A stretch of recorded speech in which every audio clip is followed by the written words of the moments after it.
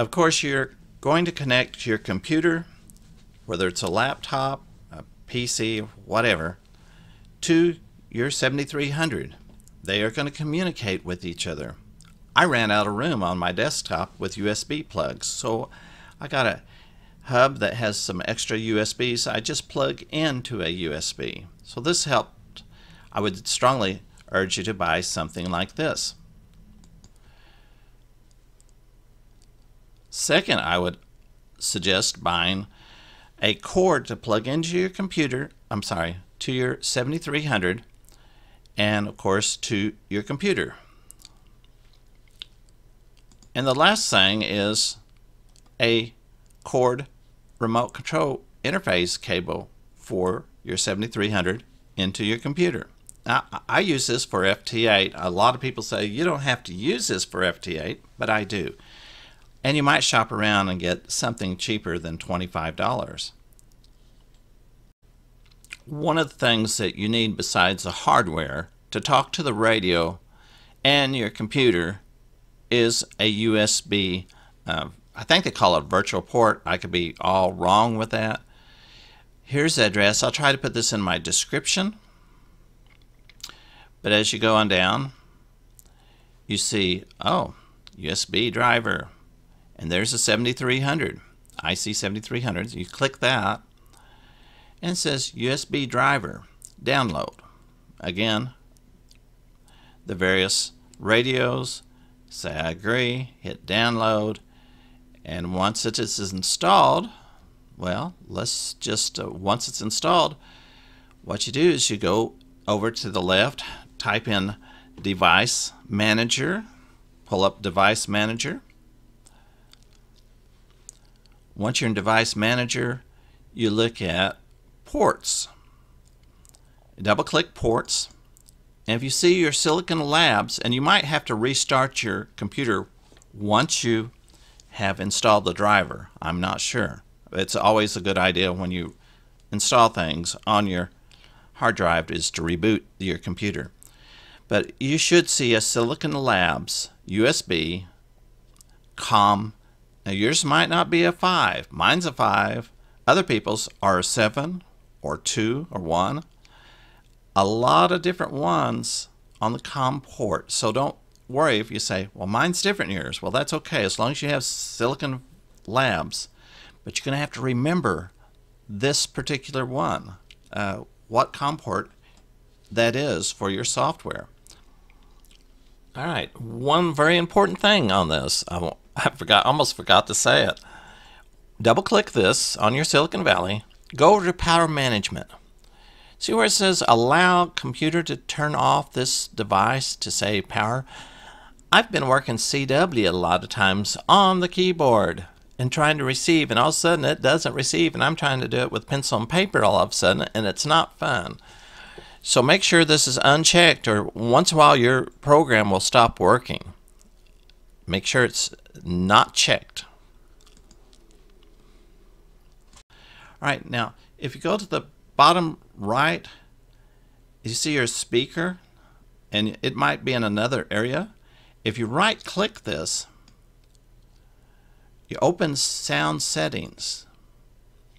If you're listening to music or have a microphone on like I do, you can see it's moving. But up here, these are the things where you see the CODEC.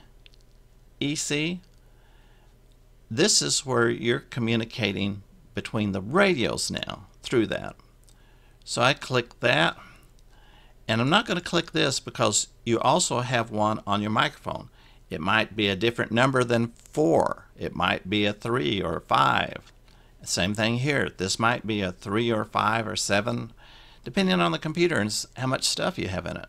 But you may want to switch it to both of these, one for the microphone, one for the speakers, the CODEC.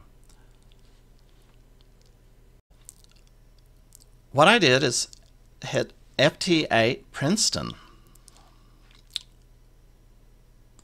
And there's a home page, WSJT-X. Notice the communications it has here. Right here is documentation if you want to read it for English and other languages. This is the installation. You have to know your computer will work on 64-bit or 32-bit. Once you realize that, just double click it and start downloading it. So now let's go over to the software and see some of the settings. Alright, so you've opened up the software. You want to go to File at the top left-hand corner and go to Settings. In the settings, we want to go put your call sign in and your grid.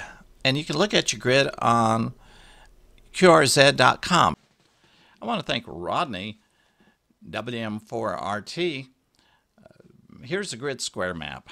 I'm an Echo Mike, or EM, 15, which is right here in Oklahoma City. And he says the first two letters represents the main grid, which is Echo Mike. The two numbers are the position.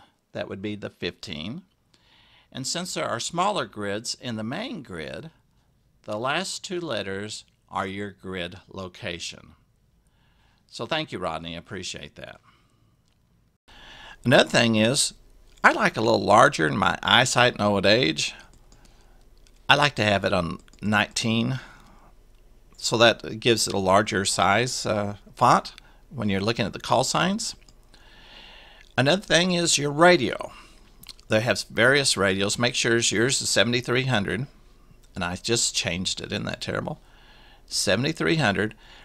Remember I said watch and remember the COM port, whatever it is? Mine's COM port 5 under that Silicon Labs. And the baud rate, well, I'll show you in a minute. The baud rate on mine is 19200. It might work with anything, but I have it 19200. We'll look into the radio in a little bit to see that. Data bits, default, stop bits default, and handshaking is default. Now I'm using the push to talk method, the CAT program here. You don't worry, the COM5 or whatever COM you have is grayed out. Transmit auto source is grayed out. The mode is none, and fake it is checked on the split operations. You can test your CAT program just clicking it and it should turn green. Another thing is, remember when I said that CODEC? Well, you're going to have to set that up. And again, it might be 5, it might be 3, whatever.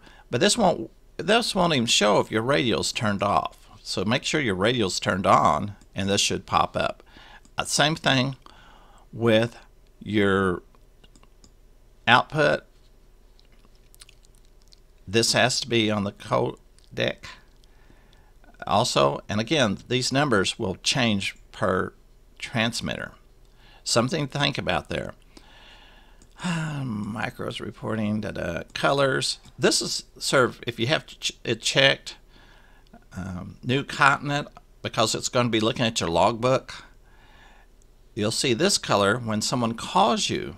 It's sort of a peach color, and you can check this if you want to when they show up. And let's see, anything advanced. When you're doing field day, you will change this up. I'm not going to go into that.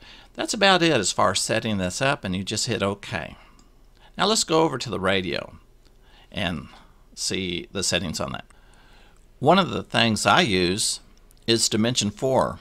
If your time is off on your clock in your computer, it'll throw a really kink in the spokes. So you want your time accurate, you can go to WWV on the radio.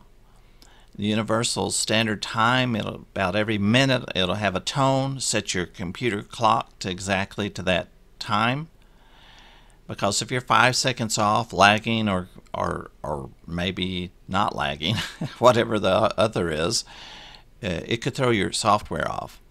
I've been using dimension 4 to set my computer, and if I just hit sync now, it says I was off by 0.08 seconds, and so it has synced my clock. Your clock might be way off. Maybe your battery is low in your computer and your clock's way off, but it needs to be accurate. those are the two things. I'll put this website up here in the description so you will be able to see it. And they do ask for donations, but you can still download it for freeware.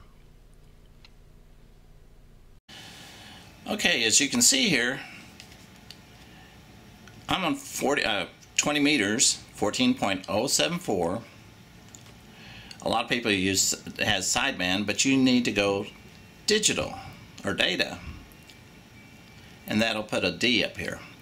Let's go over in our settings and just see what we have.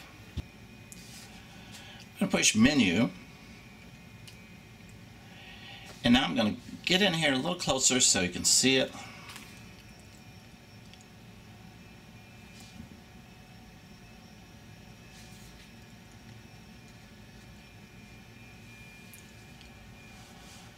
Alright, now I'm going to hit the set button. I'm going to go up to where the connections are. And I'm going to go straight all the way up. The first one is set at AF. The AC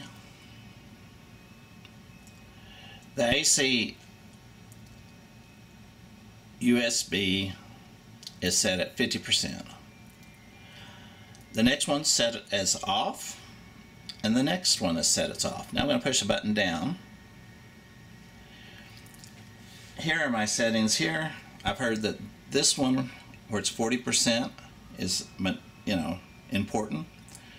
I have data off mode is mic and accessories, and I'm going to push down again.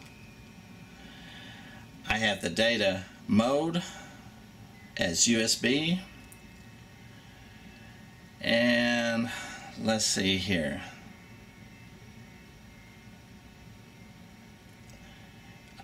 I pushed the button down. I'm going to go USB send keying. The USB send is RTS. USB keying is DTR. USB keying radio teletype is DTR. Probably nothing you need to know here. And inhibit timer at USB connection is on. So I'm going to go back. CIV. Let's go at the very top of that. Of course, the baud rate's automatic. The CVI address, this is, I believe, the Icom address 94H. CIV transceives off. Remote transceive address 00H. Then the CIV output for the antennas off. I have this unlinked from a remote. My CIV baud rate, remember, 1920 or 19,200. The echo back's on, and that's about it. So let's go over to the radio and just see what we have. Right now, I do have the preamp on. Preamp's off there, and we're listening to FT8. Let's go over to the computer and see what's going on.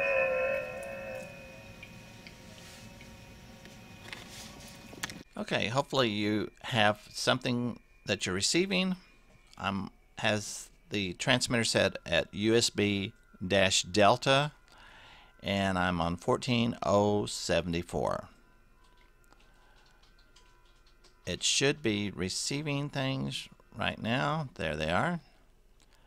And I'm going to hit the I haven't heard anything on this frequency for a while. If you look at your bottom row here, you can see that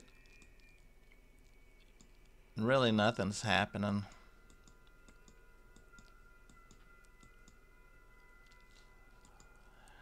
Nothing's in this area. So I'm going to call CQ and just see what we can find out. These are people calling or in conversations on the left side. So I'm going to hit CQ, and I'm going to hit, and I forgot to leave the enable on.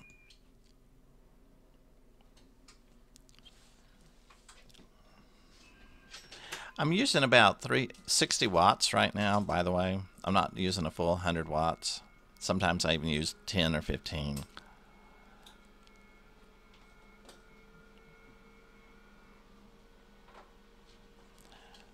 And it continues calling CQ until someone answers or if the frequency becomes busy.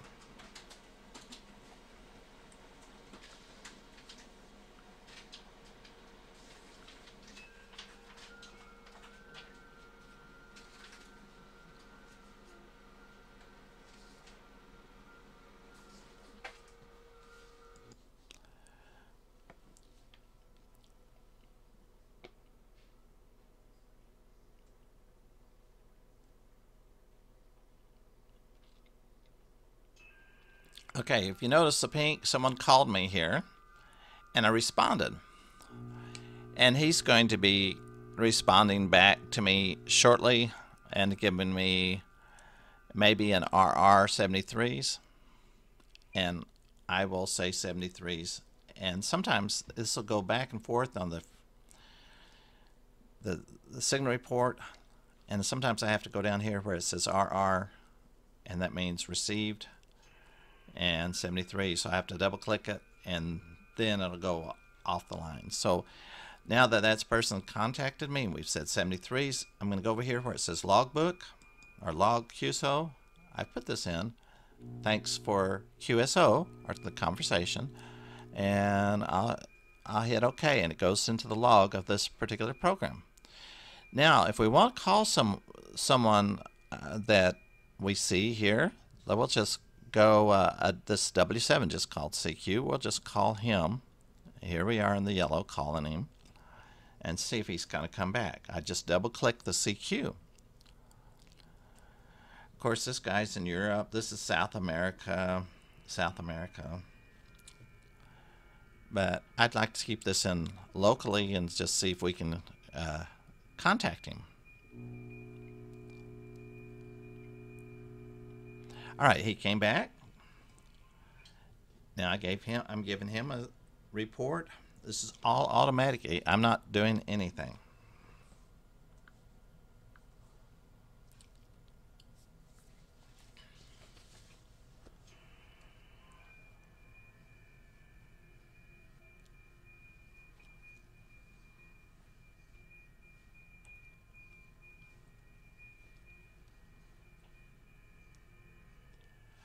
Okay, mine automatically, or he automatically said 73s, and I'm replying in the yellow 73s.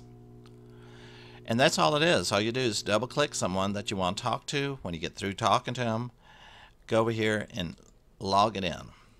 This is the person's call sign, the start time, the band, the report, FTA, everything, and the grid. Okay, I hope this helped. Thanks so much for watching.